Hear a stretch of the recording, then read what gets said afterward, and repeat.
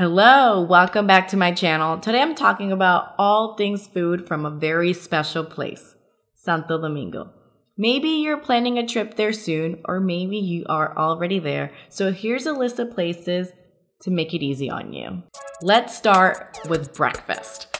Mango is the best known Dominican dish. Mango is essentially smashed plantains with sauteed onions, fried cheese, salami, and eggs. I am seriously salivating right now because I am Dominican and I grew up eating mango. It is so good. My friend took me to La Linda and they had mango on the menu. So of course I ordered it and they did not disappoint.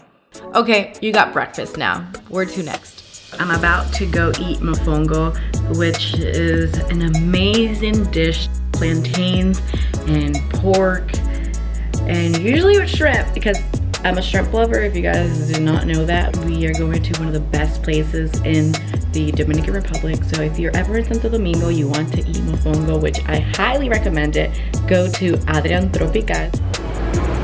So good. Crunchy, garlic flavor. It hits the spot. I'm still thinking about this mofongo because Adrian Tropical is my favorite. Now you got breakfast covered, lunch covered.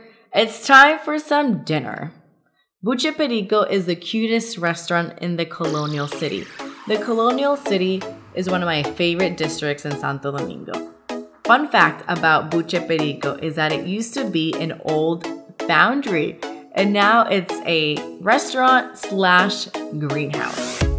Those vegetables on your dishes were produced in the restaurant. My experience there was super pleasant. The food was also really good. My favorite dishes were the yuca balls and the churrasco satay. The passion fruit and pigeon pea salad was pretty impressive. It definitely surpassed my expectations. Unfortunately, the shrimp was not my favorite. After that, if you want to hit the nightlife scene in the Colonial City, they have so many options from chill scenic strolls to rooftop bars. There are so many places for you to dance the night away. If you're now feeling super adventurous and want to take a quick road trip and eat yummy food, you have to head to Bonao, which is a small town just an hour away from the city. They have one of the best restaurants in the country and it's Típico Bonao. They serve amazing Dominican dishes. We decided to make a pit stop and grab a sweet potato that they sell on the streets because that's what you do. While on the road, you will notice several street vendors and you just have to stop and get the full Dominican experience. This is the spot.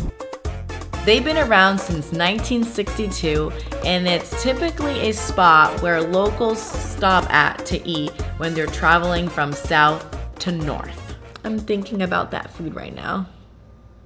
I want it. Save some room for Miguelina, which is super close to Típico Bonao. You're probably asking yourself by now, how do we still have room? But when you're near Miguelina, you just have to save room for them because they have amazing pastries.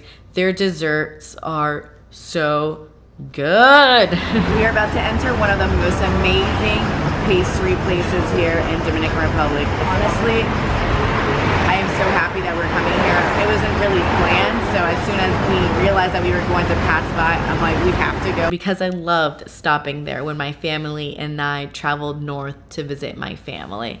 You know what's the interesting fact about them? The bathrooms for some reason are really, really clean and smell so good that you like remember.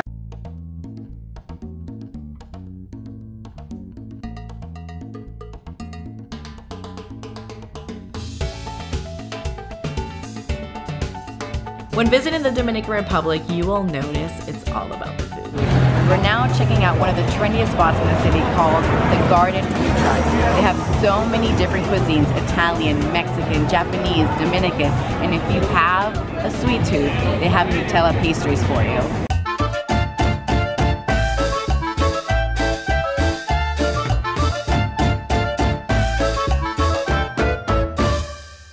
hope you book a trip to Santo Domingo soon because it's an affordable city with amazing food.